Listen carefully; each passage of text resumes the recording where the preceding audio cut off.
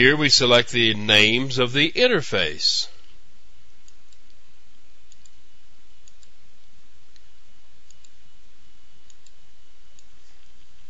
An endpoint is the URL address of the service. The interface is implemented at the endpoint, that is the tie or the skeleton if you prefer. Notice that the name is the full package name of the interface. The WSDL namespace and the local part identify the web service port in the WSDL file. Entering it here associates these names with the interface that was entered above. For the port component and the port component display name, the name of the interface is used. You can just accept the default for the endpoint address right now. We'll be specifying some more endpoint addressing later. You go to the next window and then finish. Now select Inward Service App and the Web Context tab. Select the blank entry in the context root column and enter the name Inward JAX RPC. We are building the URL.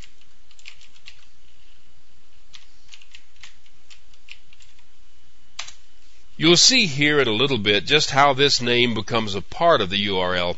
Now we're going to build some more of the URL.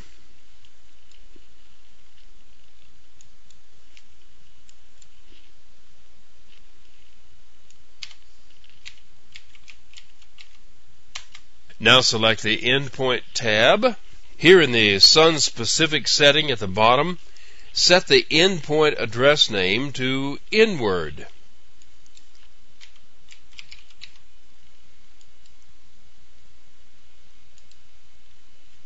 And guess what?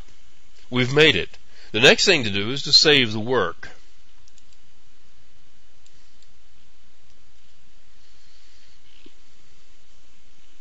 The next job is to verify things, and you do the verification the same way we did before.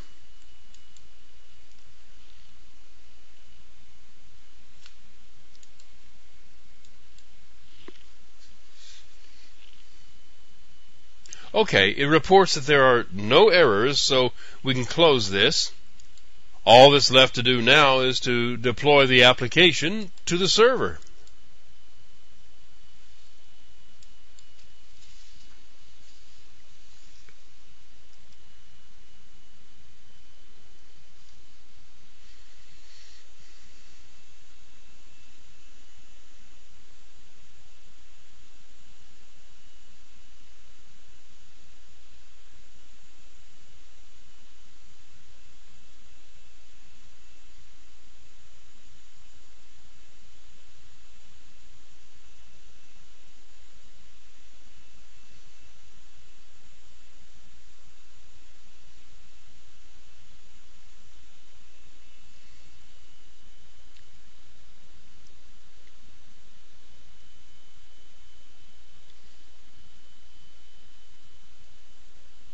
There, it's deployed.